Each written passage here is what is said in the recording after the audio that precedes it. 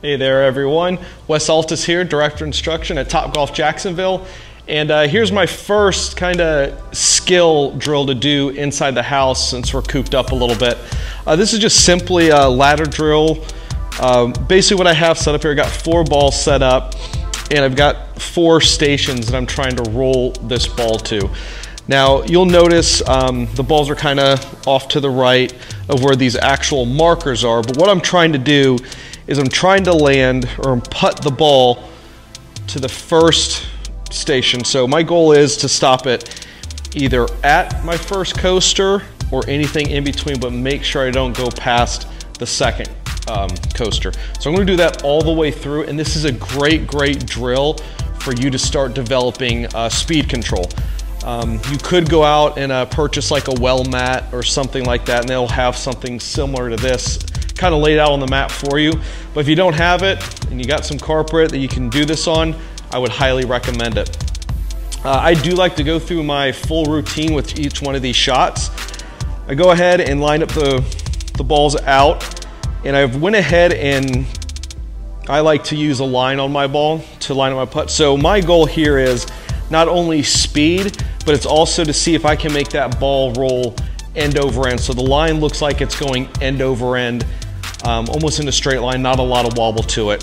So what I'm going to do, I'm just going to kind of go through this, get through my routine. I'm going to make my practice strokes that I feel I'm going to need to stop this by the coaster or just a little bit beyond it. So there's my first stroke, goes a little bit beyond, so that's actually good. Then I'm going to come up into my second one, so I know this one's a little bit in the way, so I'm just going to scooch that off to the side. Now my next goal is to stop it next to the second coaster or just beyond. I'm trying to land it as close as I can, but never short or never long. So I'm just trying to match the tempos up as best as I can, so that went in between the two, so that's another good one.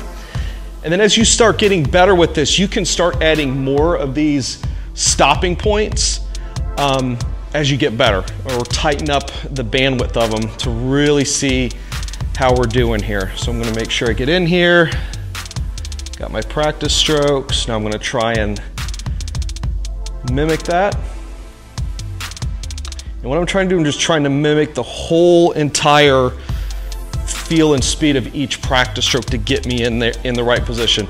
Now this last one, all I'm trying to do is get it to that last target, and if it goes a little bit beyond it, that's good. But the main goal here is not to leave it short of that last putt. So really hit that one nicely. It's going to stop right about on it. The lines were going end over end, so I know my kind of face and path are working out pretty good. And I did a really nice job here of kind of spacing these out. So go through this a couple times. If this is getting too easy, you know, start narrowing up the coasters. I started these off with basically a stride in between each one.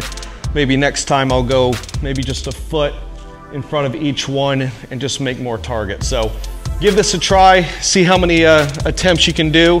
Once you attempt it this way, maybe try and move back and just see how many times you can go back and forth, landing those balls in each zone. Hope this helps you guys, and when you get back out on the course, this improves your distance control.